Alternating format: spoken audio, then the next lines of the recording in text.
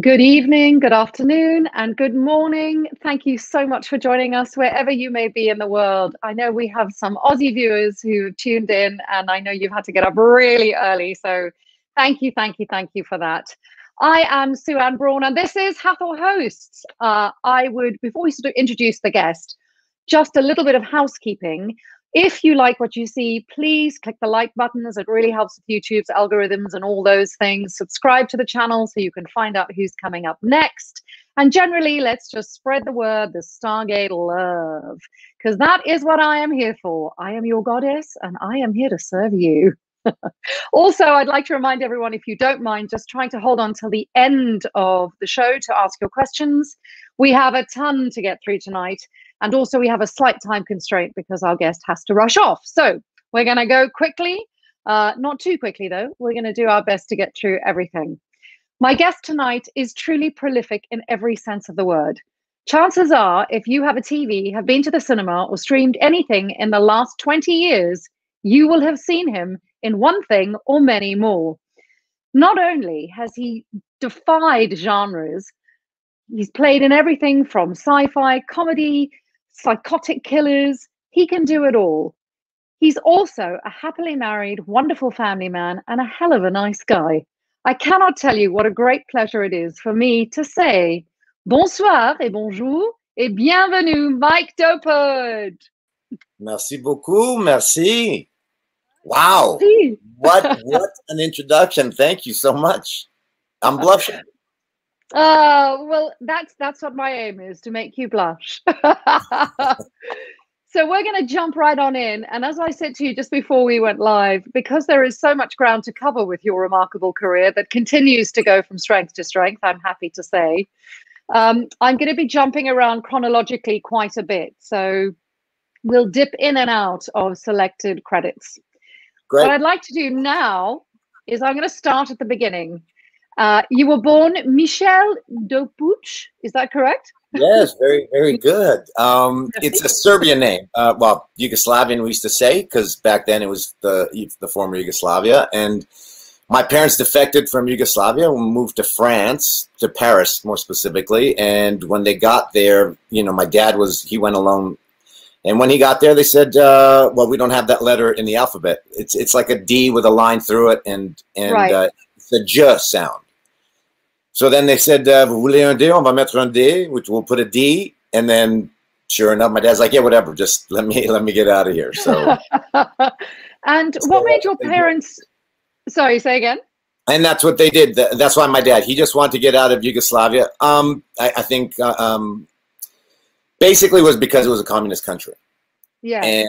And I think with all the weapons, my dad was, even though he was in the army and, you know, a captain for some time and did a lot of work in the army, he was against guns, so and weapons and such. So I guess he decided Paris was the place to go. It all came abruptly, I think, if I remember correctly. But, well, my parents, the way they told me, so.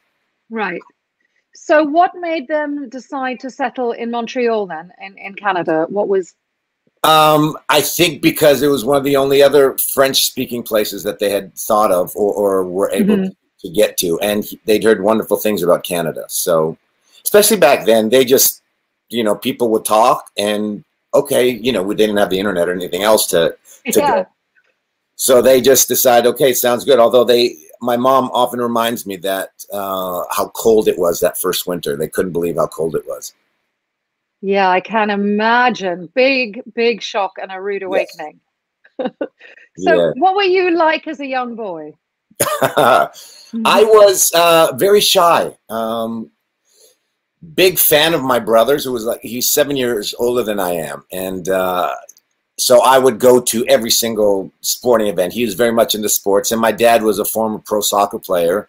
So for us, it was sports all the time. And yeah, just, you know, I was always with my brother. We had a small family. It was just us, my mom, my older brother, myself, and my dad. And we were alone in Saint Michel, Quebec, which is why they named me Michel, by the way. I was born. And yeah, it was basically, we were a small knit family, and that's how we grew up.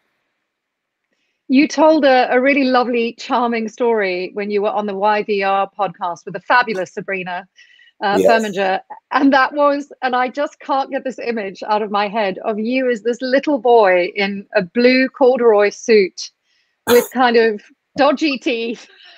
Oh my God. Sort of not quite as well put together as we see today, but it did teach you a very valuable life lesson, didn't it? Oh, absolutely. It was amazing. My parents, you know, my father's passed away. It's been over 20 years now, but he was, God bless his soul, he tried his best. He thought, this is, you know, we went to a public school, and figured, well, no, we have to put our kids in suits. And it was like either a corduroy suit or just this blue checkered suit, and he'd put our names on it. And so everybody would just make fun of us. Yeah, it was, and my teeth. Oh, that's a good story in itself. At that time, I was watching my brother baseball, and I was by the fence, and sure enough, there was a foul ball. I can't remember who it was, but went right in my face and broke all my teeth. But we were poor, so at the time they were just like, "Oh well, you'll get over it." And so I did for years without, until cavities, until things started falling out, and then I had to go get them fixed. But yeah, that was the ugly duckling, I'd like to refer to him as. But you know what? It was fine. It didn't bother me. I don't think I grew up with any, I guess, added stress in my life or insecurities. It was what it was. And as you know, I don't know if with Eastern European parents, they often just, this is the way life is. Just deal with it. And especially we're immigrants, so this is it. Just deal with it. Don't worry about it. Yeah. Okay. Exactly. But I love that, because I think it instilled in you something that is very prevalent throughout your life and your career, which I'm going to touch on in a bit. The other valuable lesson that you learned is that, of course, you were sitting duck for these kids who teased you, but you learned to fight, and you learned to defend yourself, and then discovered in this process that actually you had some athletic ability and that you were quite gifted and talented. So much so that when you graduated high school, you were drafted to the Pro Football League in Canada, playing for a brief while, I know, but still playing pro football for the Saskatchewan Rough Riders. God, I'm glad I said that right. Yeah, well done. Well done. What is it about football that you love so much?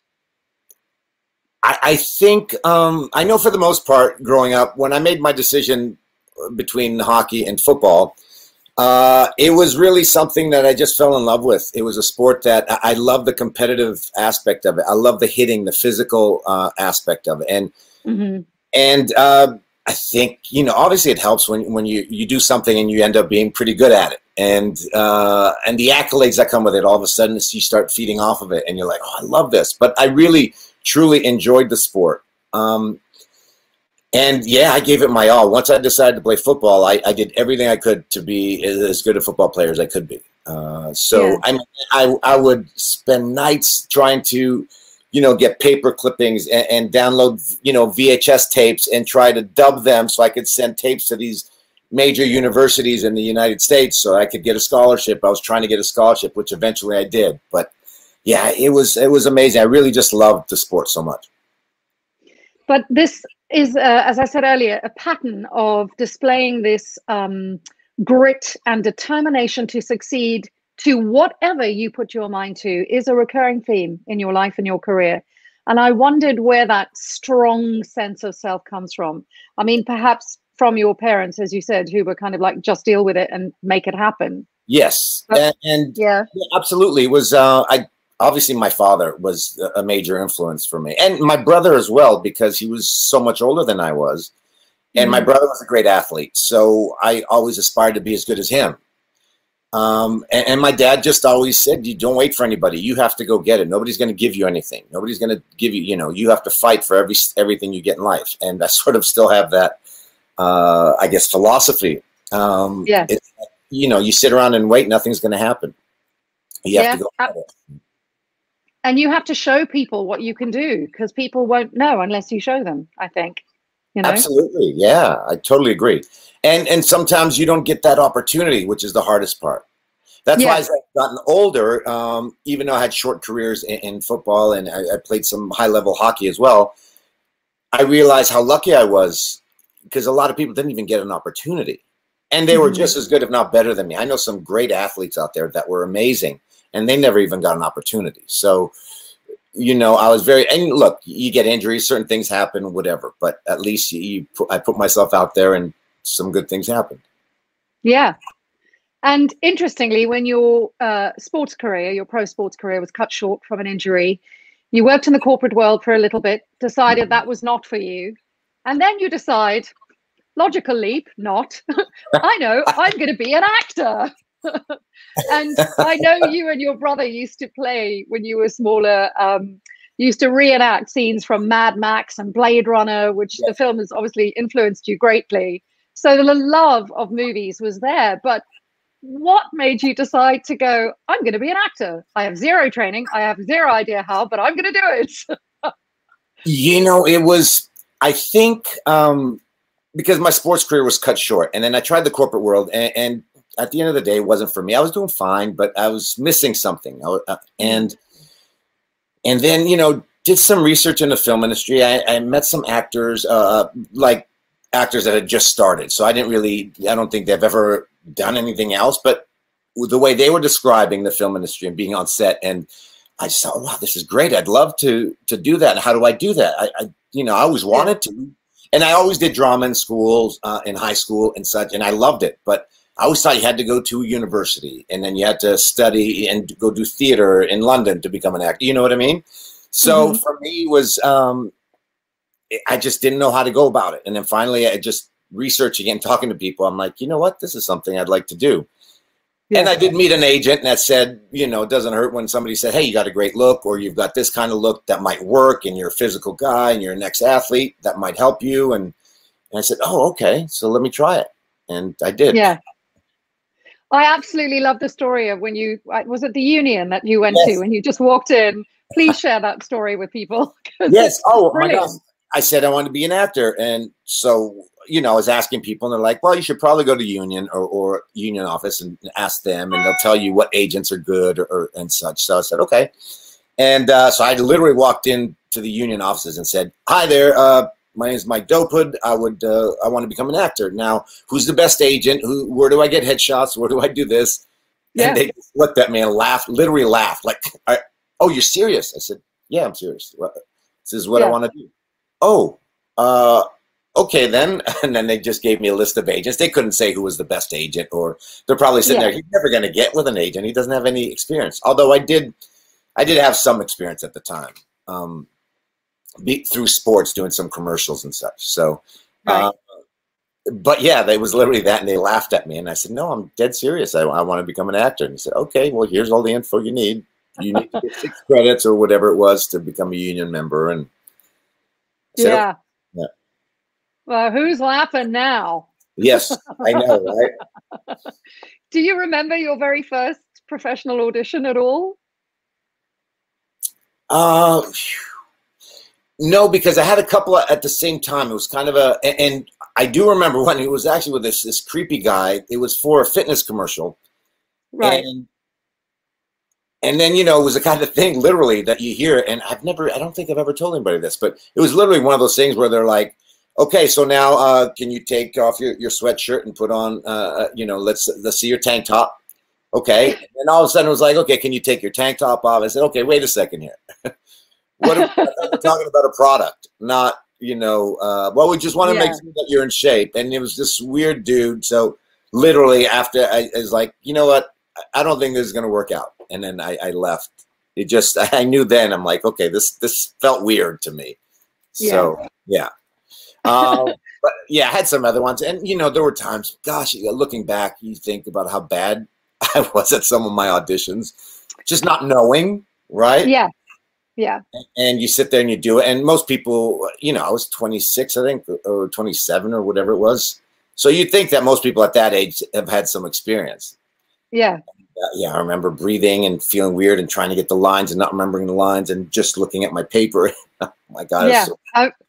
That fear is just when it takes over your body. I mean, I've had a few, not so many acting auditions, but singing auditions. I get so nervous, and I find it so difficult to keep that, you know, because your body does go into fight or flight. Yeah. To kind of keep that thing of going, no, I'm a professional, I can do this. Because inside you're like, oh my God, I want to run away.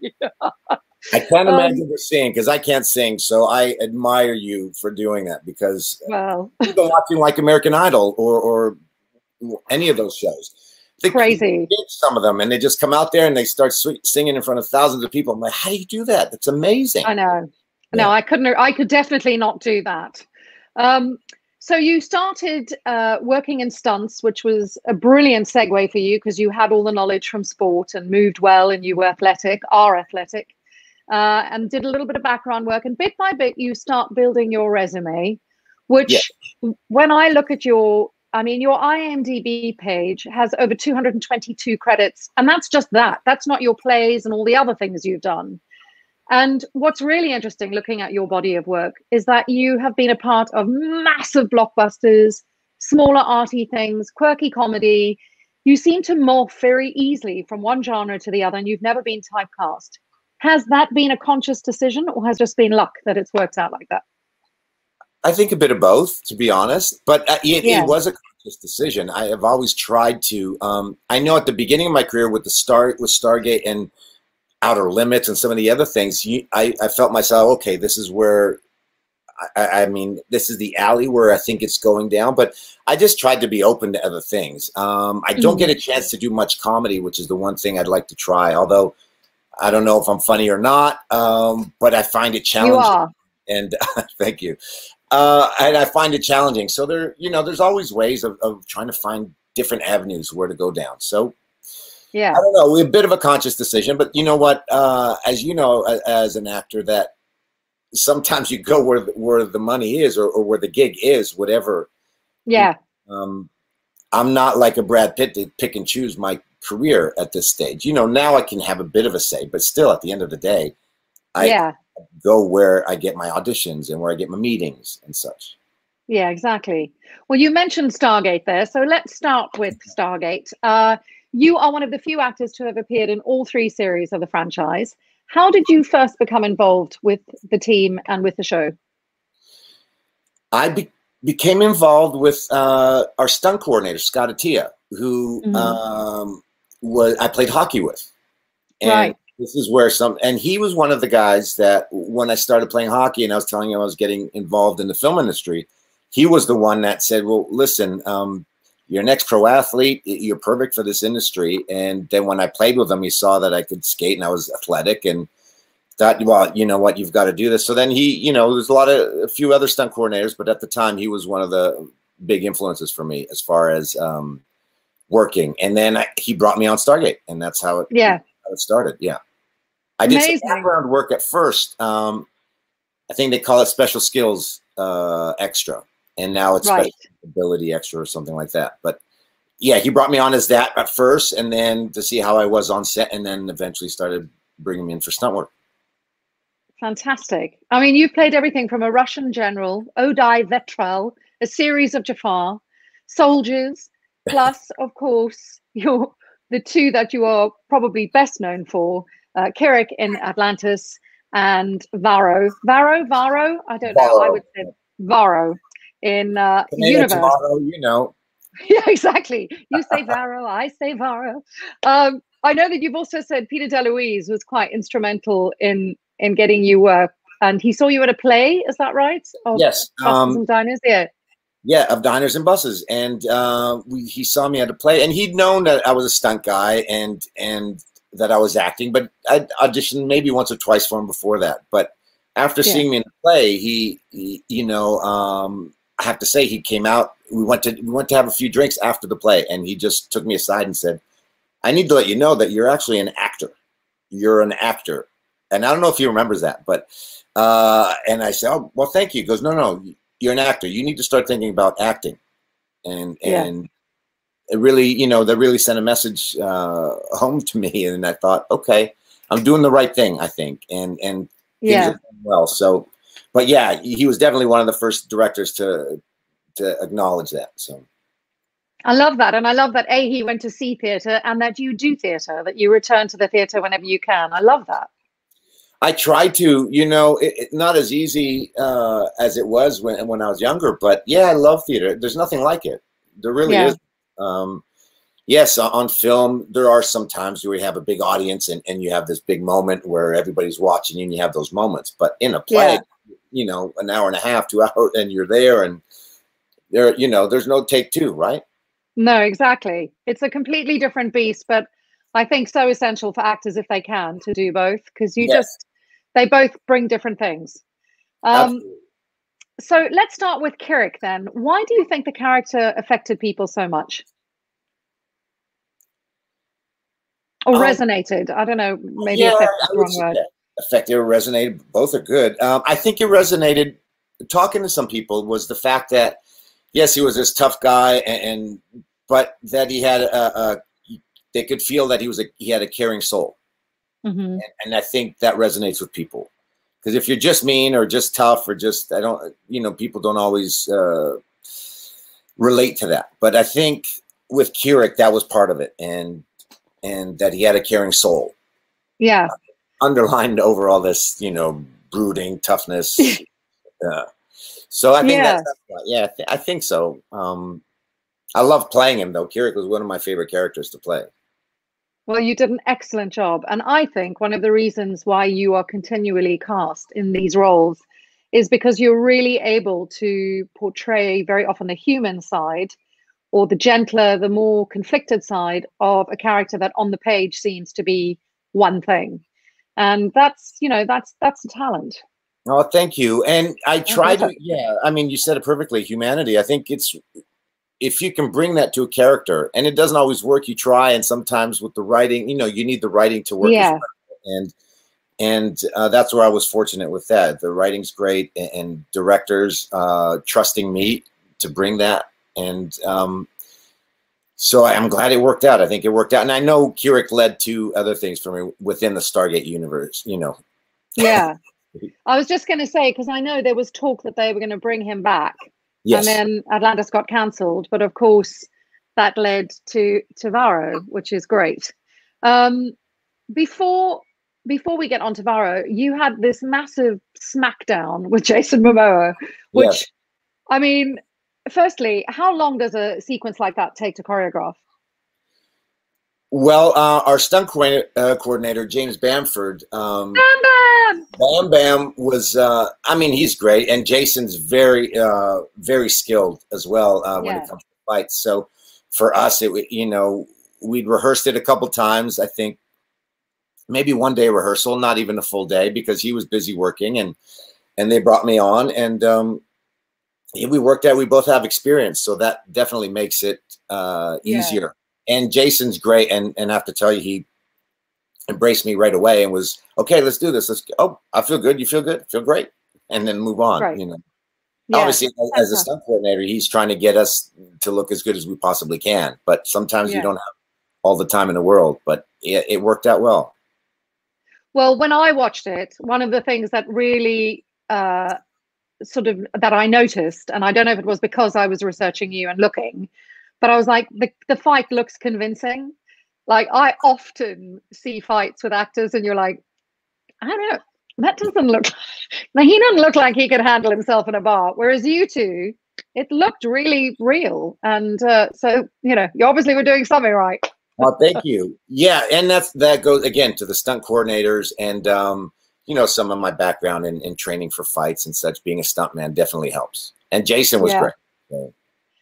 I also noticed that the internet is flooded with odes to your marvelous leather outfit. Your leather outfit seems to have garnered as much interest as the performance. So I wondered, like, is costume a thing for you, a big deal, or do you not care? Does it affect a performance in any way for you? Absolutely. You put on the outfit and you feel like that character, right? Especially if it's well done. Like Valerie Halverson was our costume designer when I was on the Stargate. I think all of them, if I remember correctly.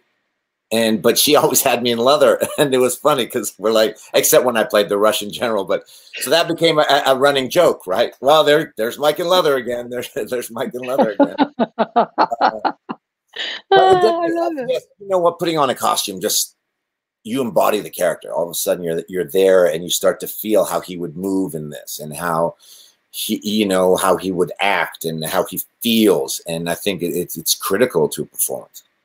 Yeah. Absolutely agree.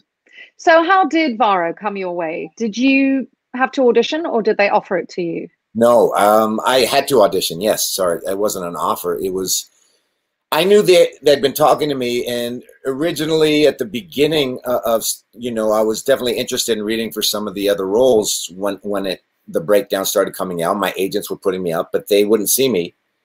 And they said, because of the Kira character, ironically enough, and I said, yeah, but it was only one episode, so I didn't think it was. But they said that episode seemed to resonate, especially with MGM and with the producers. So they were like, we like Mike, but you know, he was on Kira. I think it's too soon. And then I guess, is it halfway through the season, I got a call saying we'd love for you to read for Vara. Obviously, we have you in mind, but the studio and everybody wants to see your performance, and so I read for it. And luckily enough, they liked it, and then they brought me on the last 3 episodes of season 1. I mean, I think it's a testament to both sides, actually, because when Joe Malozzi was on the show, we talked a lot about how they all had a kind of ethos to work with people that they just like, you know, because it's so much easier when you're doing long, tricky days to have a great bunch of people. And I think that that is one of the things Stargate has consistently like knocked out the park. There is great chemistry between the leads, the recurring, and the guest stars. Absolutely, and I think that's why everybody likes the show so much, and working on it was fantastic.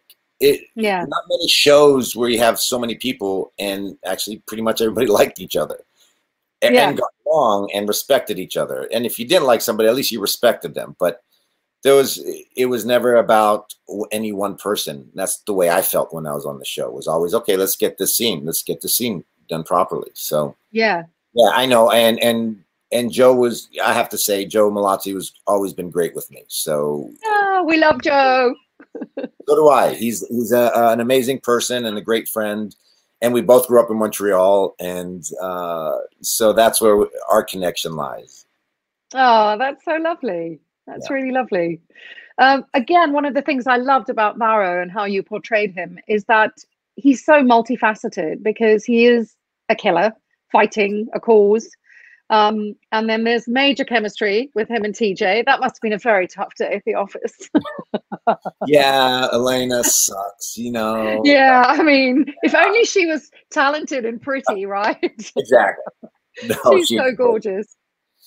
Nothing but high praise for Elena, and we're still friends to this day. So, which is great. But yeah, she was fun to work with, and again, it was always about the work. And let's do this and let's make it good. And luckily, you know, I think chemistry is an interesting thing, right? You can try to have chemistry, but it doesn't always show on screen.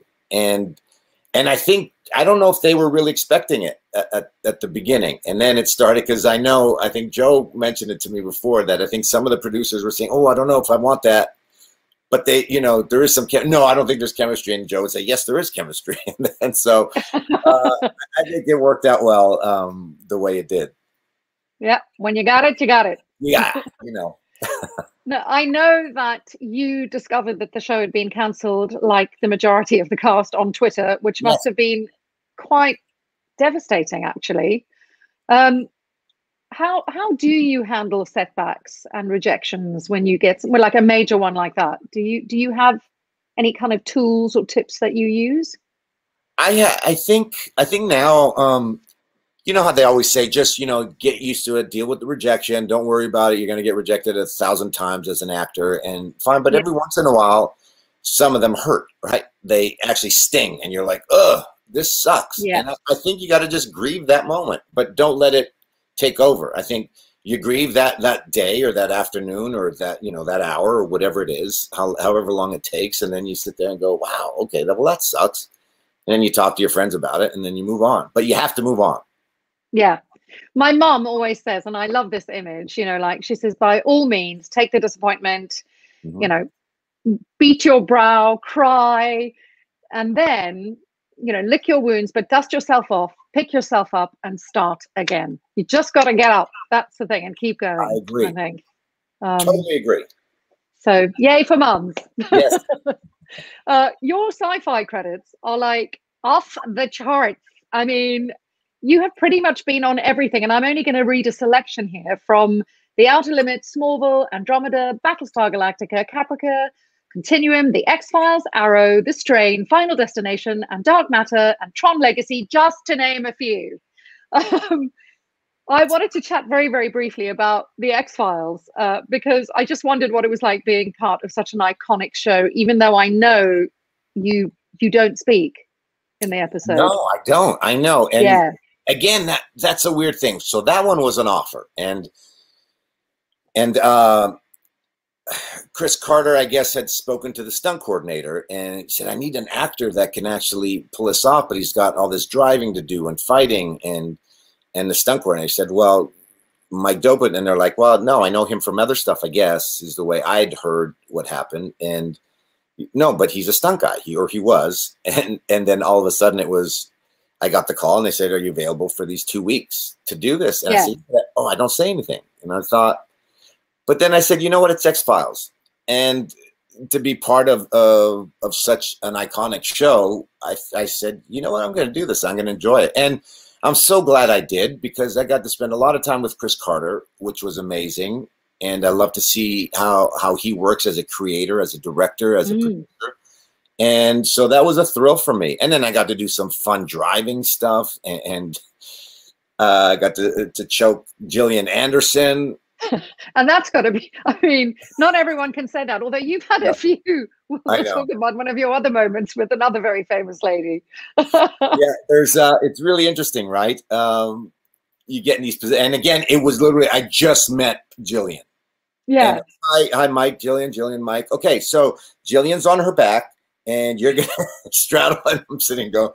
And then she laughed, right? She just looked at her, she goes, hi, how are you? I'm great. How are you? Great. So it was really a funny moment. Obviously, it's uncomfortable, but she was great. So, you know, it's always about the safety of the actor, right? And yeah, I always feel like I have an idea. I know what I'm doing, but I want to make sure that everybody else is comfortable too. So, but yeah, it was a great experience. Yeah, I bet. And, you know, ultimately, who cares whether you spoke or not? And also, you managed again to bring us a fully fleshed out character. Like, there's no doubt that he, you know what I mean? Like, immediately I was like, this is amazing. You don't have to talk. You used your acting. Thank you. No, and I've had people come up to me, oh, you were the driver guy that tried to kill Jill. And I'm sitting there going, wow, really? Because sometimes you get a role, like, I just did one of those. I won't say the show, but they called and they made it sound great. And the offer was great. And I said, awesome, great. And then I got there and I'm like, I get the script. Really? This is... Yeah. And it was my own fault for not reading the script beforehand, because they didn't have it because it was top secret or whatever. And then I got it, I'm like, oh well. But again, you go and do it. And I find it's also about the relationships you build working with a director. And I've had a director tell me once before, he goes, I know I worked with you and I knew you were good, but I can't remember what it was. But he goes, I knew it was good. He goes, I had a good feeling about it. So I said, okay, well, that works for me. If you're going to hire me again, I'll take it. I love that. I wanted to chat a little bit about the show Kaya, which aired on MTV. My gosh. Tell us a little bit about that process, who you played, and a little bit about the series.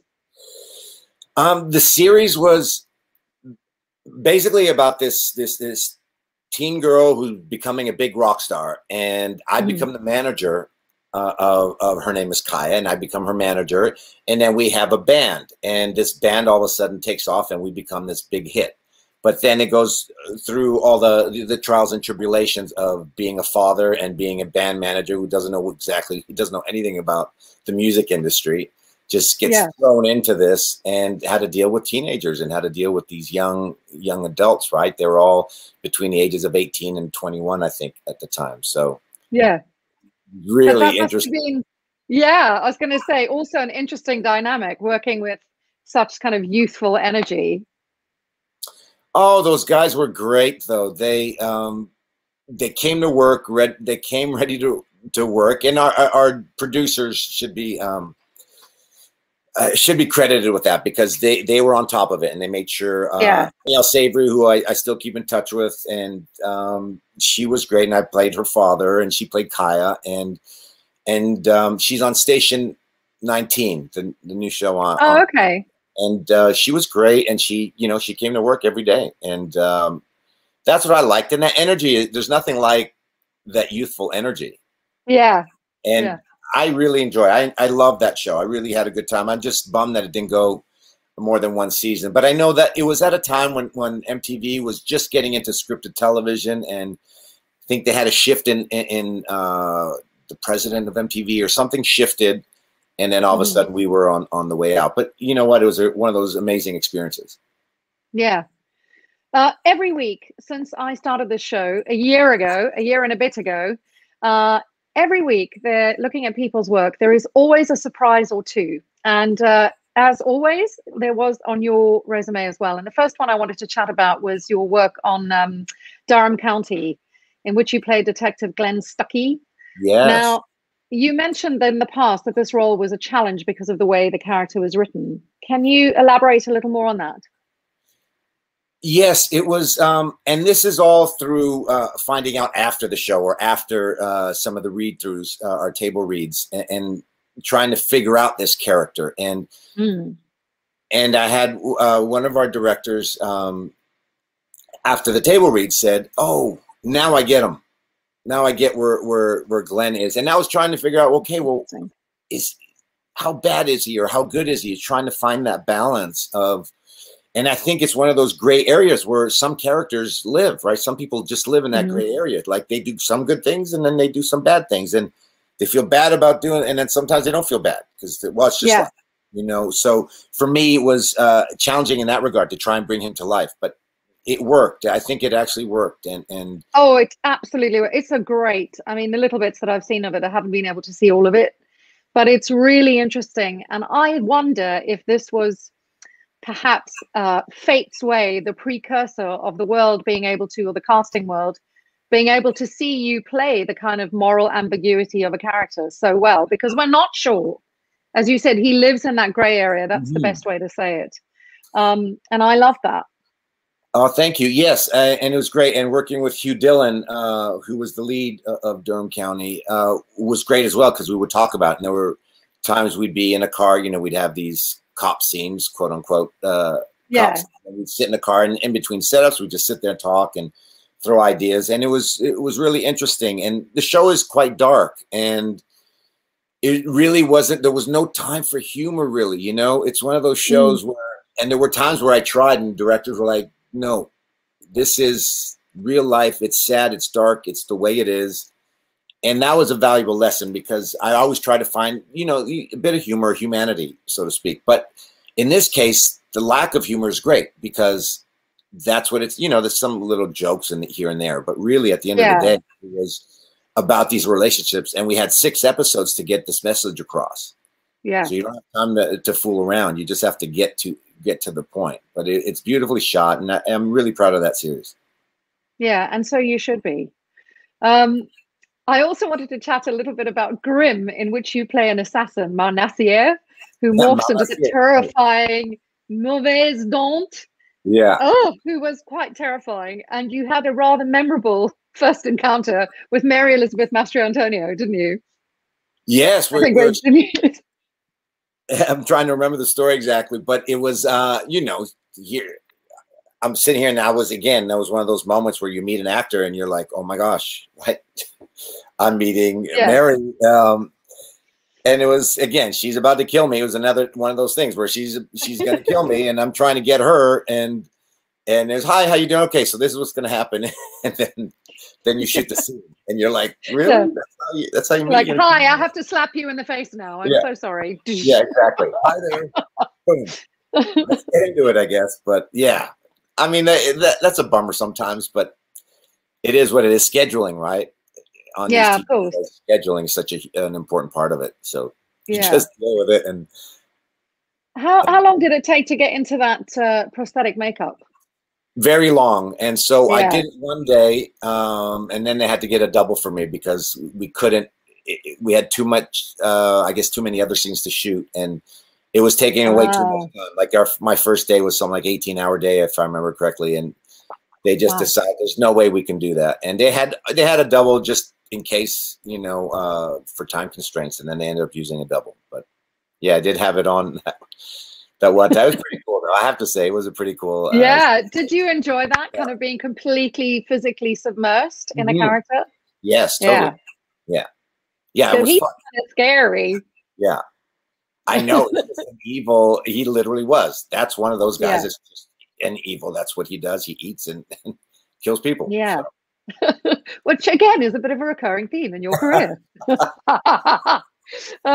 Your career really, really started to take off during the noughties, where you were just seemingly going from job to job to job to job. And not only were you busy in the world of television, but you were also really busy in the world of feature films, which you know, is an unusual thing for someone to have a strong, solid TV career as well as the features. And we have to talk a little bit about the making of 300, because I've seen so many interviews with you where you talked about this brutal and difficult diet that you guys had to do. Oh my gosh, yes. And I have to say, you know, the reason I was able to do features and television is basically because of my stunt background and having worked with a and lot your of talent. well, thank you. But it definitely helped because they put me forward, right? Yeah. I was reading for Michael Fassbender ended up playing the role of Stelios on 300, and I had read for that like 2 or 3 times. And I don't know how serious they were, but I know the stunt coordinator was very close to the director, Zack Snyder, Damon Caro. And then they ended up speaking about it, and they said, well, we can bring him in as a Spartan, and he can do the fight stuff. And then we had our diet, and then that's how literally I got the job, which was great. And then, yeah, our diet was, it was hard. It was, it was definitely brutal. Yes. I mean, like I said, no word of a lie. There were times where, you know, every 2.5 hours we would eat. So kudos to Zack Snyder and production, because every 2.5 hours they would stop filming, you know, obviously get the scene, but then, okay, we got to feed the guys. They need to eat.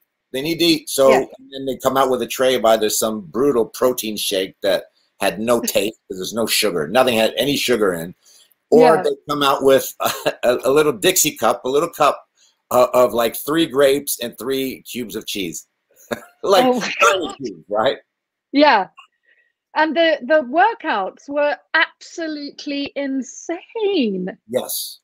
Oh my God. There's an interview where you're talking about like having to do 150 lunges or something. I was like, what? Oh, well, yeah, I mean, the 300. So there was a 300 where you'd have to do 300 push-ups, 300 squats, 300 all in succession to try and it's definitely based on Mark Jones was a CrossFit. And that was the first time I'd heard of CrossFit, the term CrossFit, and we were doing it. And man, those first few days of those workouts were just terrible. I was so sore, I couldn't even believe it. It was. And I thought I play pro sports. Yeah, whatever workout you got, I can do it. And all of a sudden, you got 100 more squats. I'm like, what? The first 2 days, I couldn't walk. I remember I did those squats. I think it was, I can't remember if it was 150 or 200 squats on top of everything else. But the squats really got me. And I'd had some knee surgeries up at that point. So all of a sudden, next to my knees swollen, my butt was so sore because it was just, yeah, it was then the coordinator, and that's okay, let's not go crazy on the training now. You guys are fit. Let's just focus on the fighting and the rehearsals. But then you put 20 guys in a room together, all that testosterone, and you know they're going to try. Oh, how many did you just do? Oh, okay. Oh, you did 60? All right, let me see. Yeah, I got 62. How did you do, Mike? 62? Okay, I love that. 6. And then, so yeah, there's always that testosterone where guys try to outdo each other. Yeah, that damn CrossFit. The only CrossFit I know is when you get in cross trying to get fit. That's about it. But I also love that you guys all did it together. So that must have been, you know, taken the sting out of it a little bit. Yes, the numbers. Yeah, exactly. I mean, you've had quite a lot of physical roles, like the Canada-Russia 72, rollerball. You mentioned rollerball was quite tough for you physically. Why was that? It was, and it wasn't, how do I put this? It was tough because we were on skates, rollerblades, and trying to figure out the game. So we would be hanging off motorcycles, and sometimes, you know, it wasn't a proven science. So we're trying to figure out how in this figure-8 rink, how to make it work with the banks and how to really, and then all of a sudden and there's no room for errors, right? And sometimes you get too close and on rollerblades and you're going at 20 miles an hour, 25 miles an hour, and you've got to make a sudden turn, and sometimes you make it, sometimes you don't. And so there were times, some of the falls, and a bunch of us got banged up. And just, you know, again, it was not knowing how to make this work, and that's what happened. And then just like playing any sport, you watch football or any kind of football or hockey or anything, it's a high speed, and there's going to be accidents, and sometimes you're going to hit each other, and somebody's going to hurt, and somebody's going to break something, and that's what happened a few times. But yeah, it was tough. Yeah, I bet. But what a thing. What a badge of honor to have got through all that, you know? Yeah, yeah, it's true. A bunch of us Yeah, talk about that. That it was a battle. It was grueling, but we made it. yeah, and came out the other side. Yes. Um, you have also appeared on massive blockbusters like Deadpool 2, Man of Steel, Mission Impossible, Ghost Protocol, and 3 of the X-Men films. Uh, do you still get nervous going onto a big set like that? Do you, or sort of on the first day? Yeah, the first day is always trying to figure it out, right? Yeah.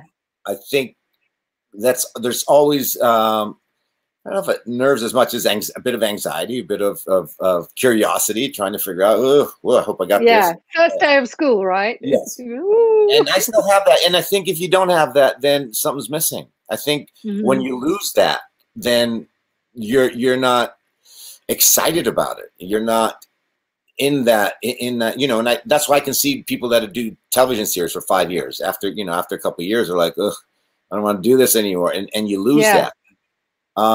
I can understand it, but I still think it's the greatest job in the world. So yeah, for me, going to a movie set, especially a feature, and look, the scopes of these big features, and you see some of the set decoration, and you see the big stages, and it's massive, it's beautiful, and you're just like, oh my gosh, this is why I am doing this.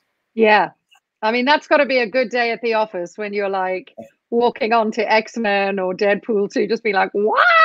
Oh yeah, Deadpool 2, that prison sequence was so amazing. Unreal. Outstanding. And to see it looked just as good. You know how sometimes it looks great on film and you're like, no, this looked fantastic. Oh, amazing. So in 2013, you had a slight departure, acting-wise, from anything you'd done up until this point, when you were cast as a suave French playboy in the series Mistresses. And it was a different role for you in that there was no physical stuff, and we got to see the romantic lead side. Did you enjoy your time on the show? Absolutely. It was challenging in a sense that people have never seen me like this, really. So in that regard, you start to think, well, I hope it works.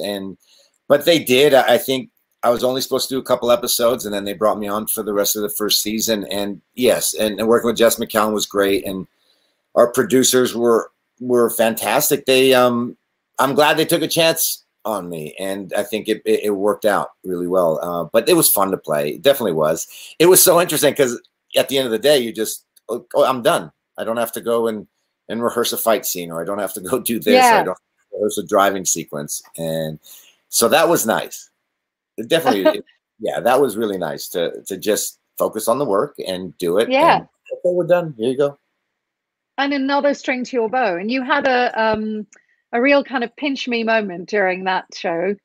Do you remember? Do you know what I'm talking about? No.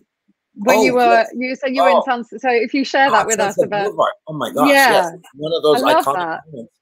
And as an actor, and you've watched movies and TV shows and whatever, you know, you always think of being in Hollywood on Sunset Boulevard, you know, in a suit or dressed in some wardrobe, walking down with a beautiful woman and having an awesome car, beautiful exotic vehicle. And it happened.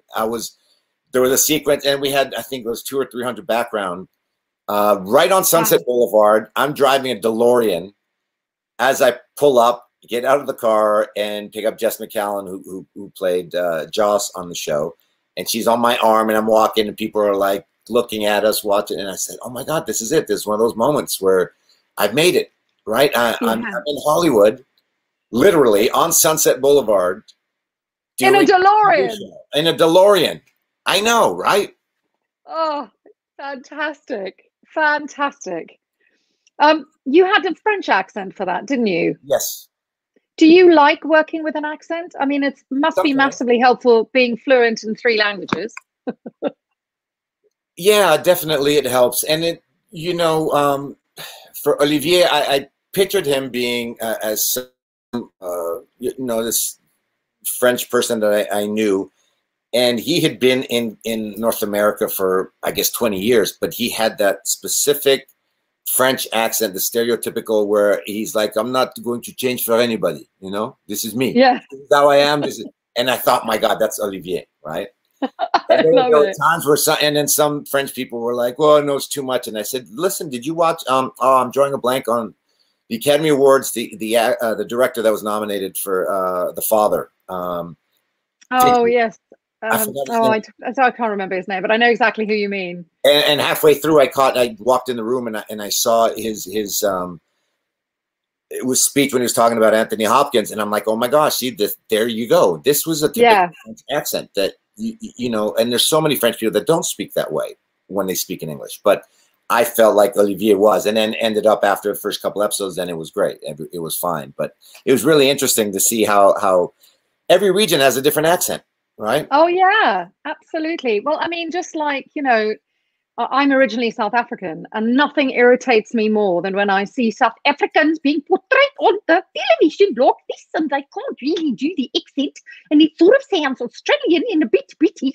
Oh my and I'm gosh. like, no, there isn't just one South African accent. People have an absolute variety of accents in the country, just like the US, just like Canada, Yes. just like France, you know. So, but half fab. I mean, God, I'd love to do something with an accent. I want to play Russian, even though I'm not Russian. I want to play Russian. Oh yeah, but you could play it. You'd kill it. We could be killers together. I like it. Perfect. Let's do it. Malazzi. Right. Yes, Malazzi. I was just going to We say, know some people. speaking of Malazzi, yeah, you were reunited with Malazzi and some of the other Stargate alumni when you worked on Joe and Paul Mully's Dark Matter. You played Alex Nero, who is a criminal and gang leader. Now, did you have to audition for this one, or did they kindly offer it to you? I did. Oh, they make you work. They do. Yeah, it's an interesting story about that one. But yes, I can't remember how that for Eric's. Yeah, I had to audition for it. Yeah. And but you know, it is what it is. A lot of times it's the studios. And that's why it's funny when you do get offers. Sometimes you're thinking, well, wait a second, you just offered me this great role, but all the other roles that were much lesser roles, you didn't even. Yeah. You're making me audition like 3 times for it. Yeah. You know? Right. But anyway, our industry's crazy, so you know, I'd love to get offers all the time, but it doesn't happen much. So you have to audition. It's the necessary. Yeah. It's a necessary. Yeah. Exactly. It's part of the beast, you know, part of the whole thing. So is there a sense of like working with family when you come onto a show like that? Because you guys had worked together before so often. Oh, absolutely. Or throughout the years. Yes, yeah. Absolutely. And that's what makes it great. You're excited to go to set because you know what it's going to be like, and you know that it'll be a collaboration. You'll be able to talk about things. You'll be able to create the character without trying to, you know, navigate the waters, so to speak. So, okay, well, I can't talk too much to this person because he'll get too, you know, some actors don't like to talk, some do. Mm-hmm. And so there's always an interesting thing, most producers, though, I've been very fortunate. People are pretty cool with me. I've never really had any issues. So I think, again, looking at your work, preparation is something that comes up. It's key to you. And I wondered, do you like working from the outside in to a character, or like, do you start with, say, the voice or the accent or what's on the page, or a bit of both? Different for each one? Sometimes it's reading it and then trying to come up with something like I'll read it, and what comes to my mind. What's he like? I just keep asking myself, what's this person like? What is he? What is he? What is he? What?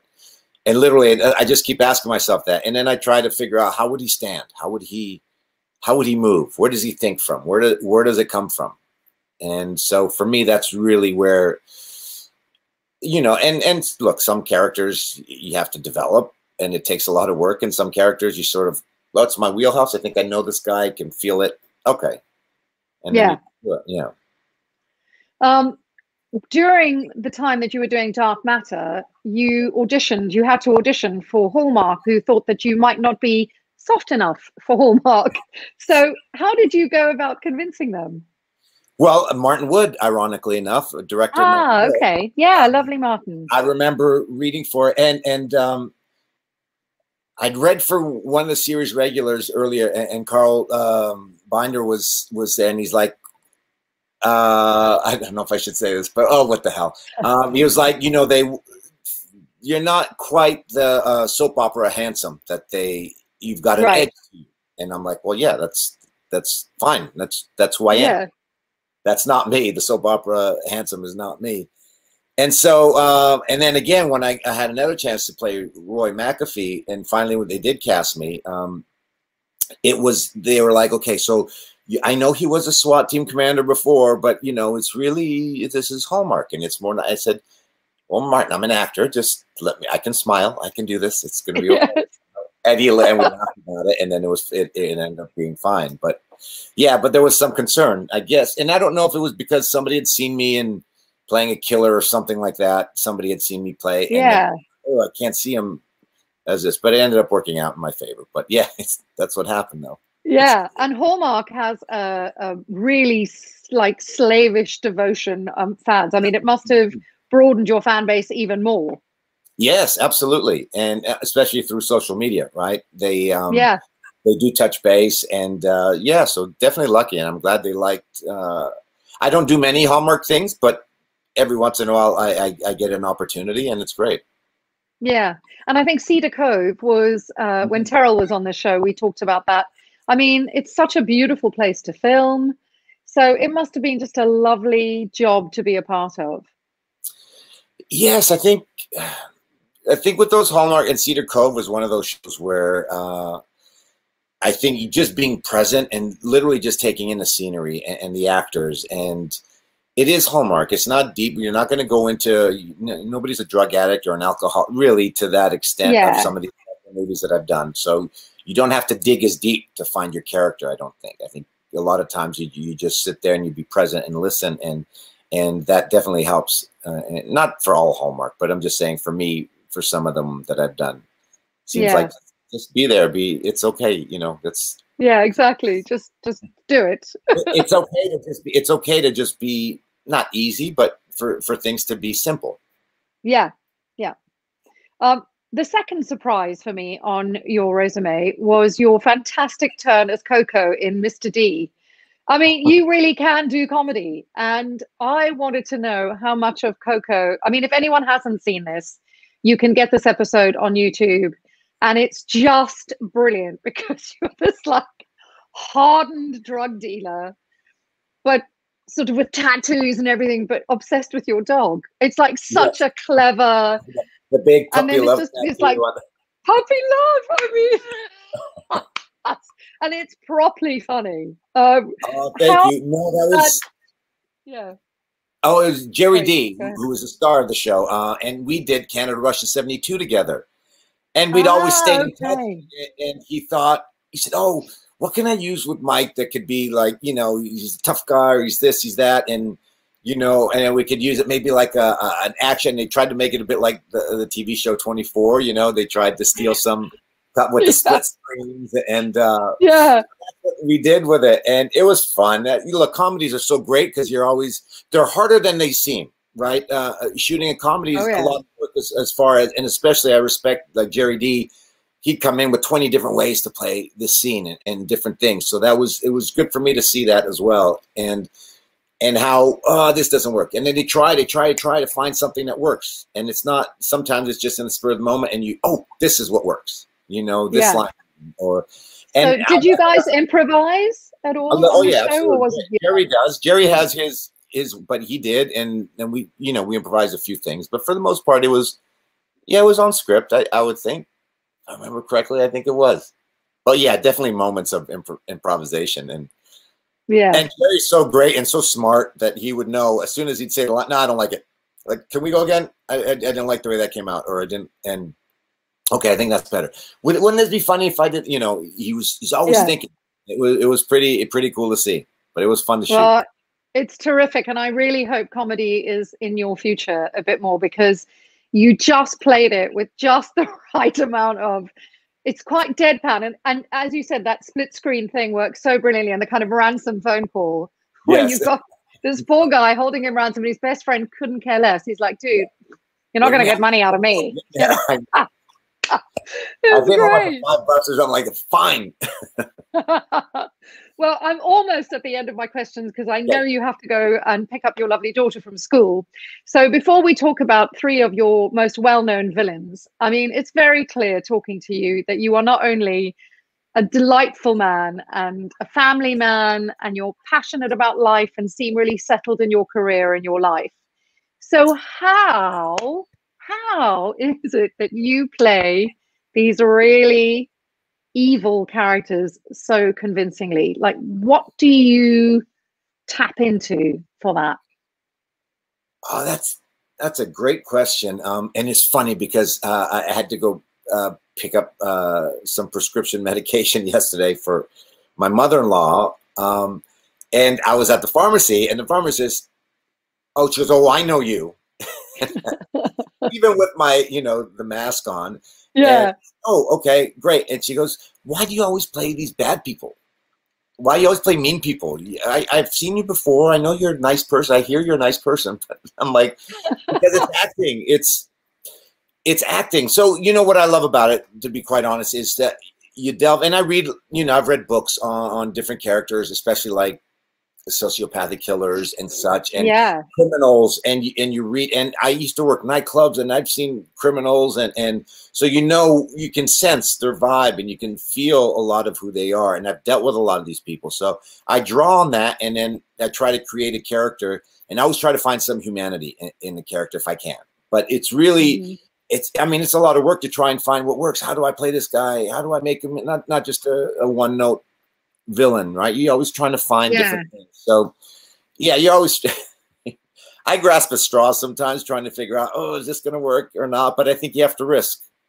Absolutely. And I would say certainly Victor in Arrow, Vincent in The Hundred, and of course, most recently, Jason Mičić, who's the Serbian gangster in Power. I mean, all three of them, very different beasts, but you bring exactly that. There's a duality and kind of nuance to the character. It's not just all one shade.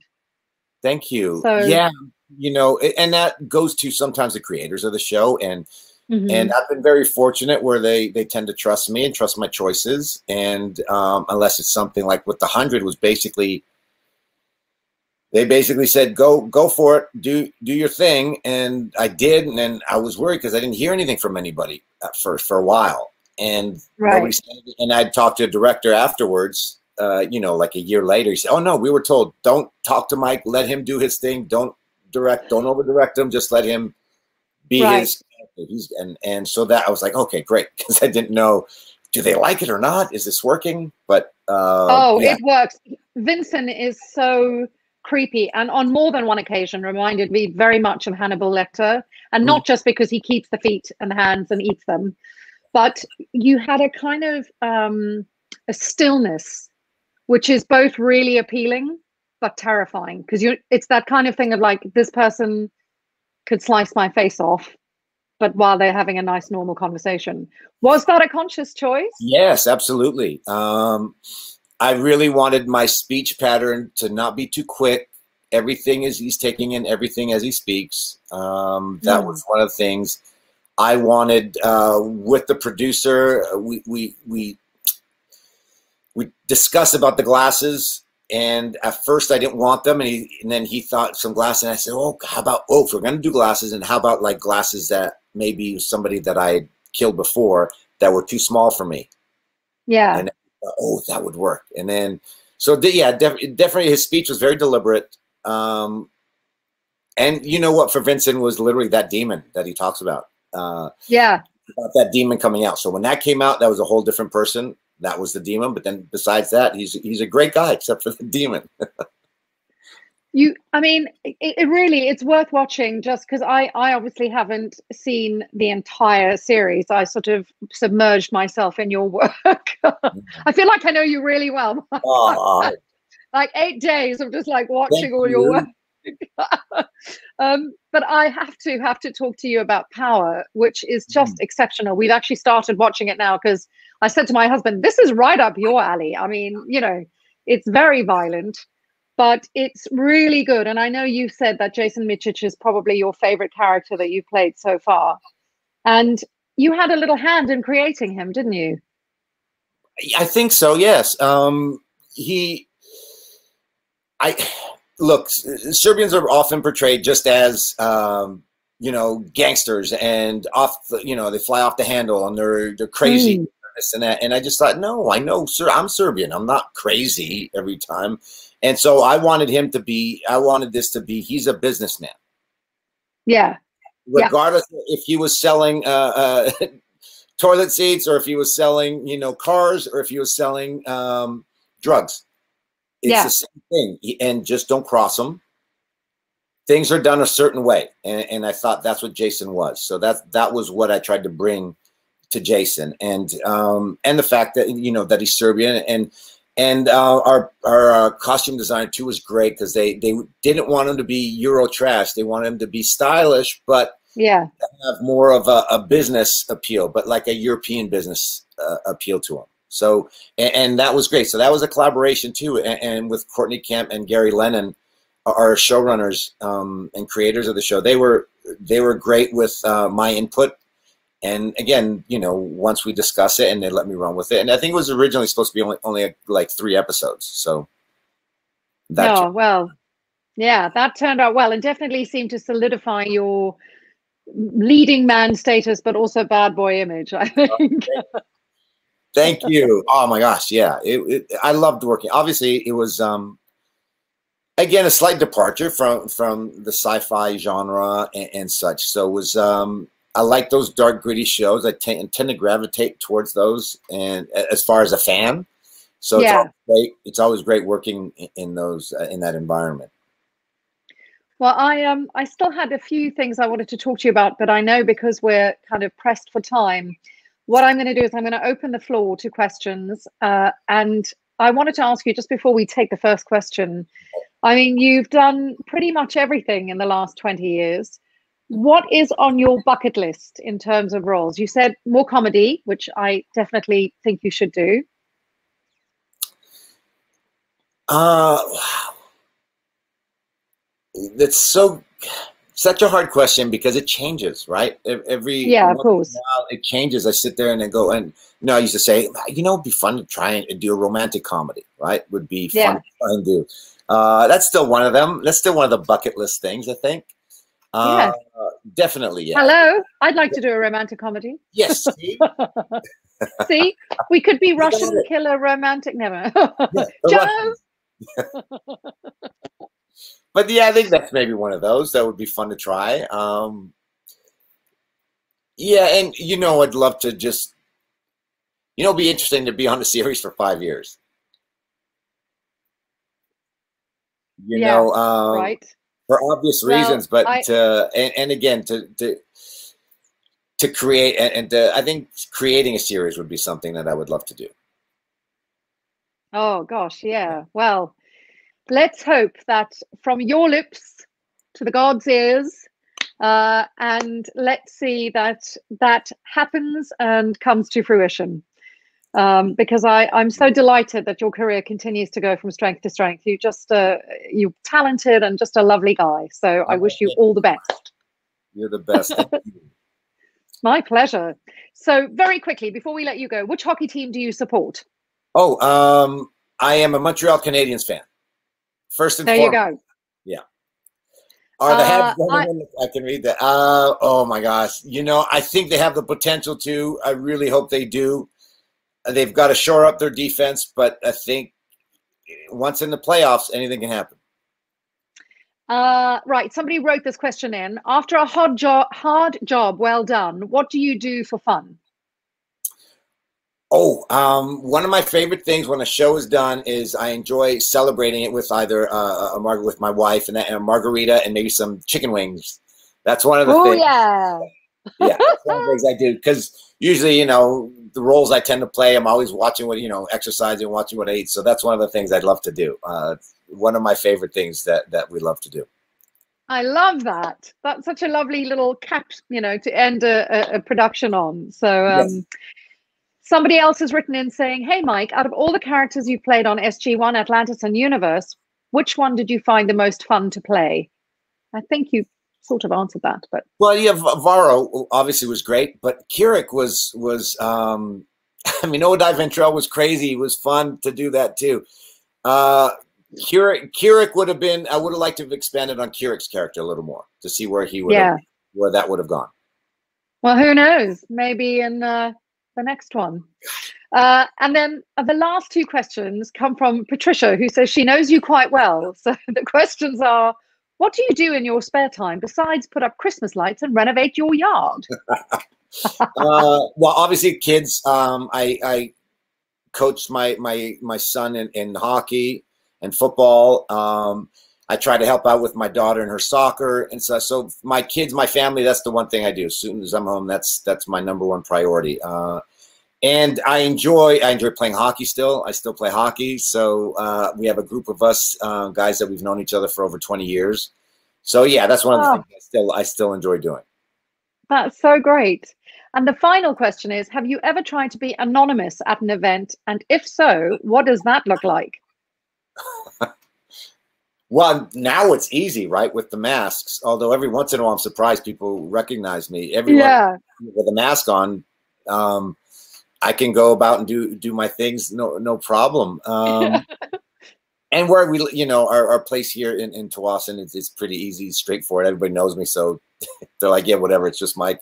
So I'm just part of the community here, which is great. But yeah, it's easy for me to go unnoticed, I think. Yeah, I think you have one of those things, again, it's your versatility that if you choose to be seen, you can be seen, but you can also kind of like blend into the background. I can blend into the background. Yeah. Every once in a while. I don't know about, I don't know about blending into the background. Mike, I just wanted to say thank you so much for giving us your time. I mean, I would have loved to have talked to you more about Project Eden, which I know you worked with our beloved friend.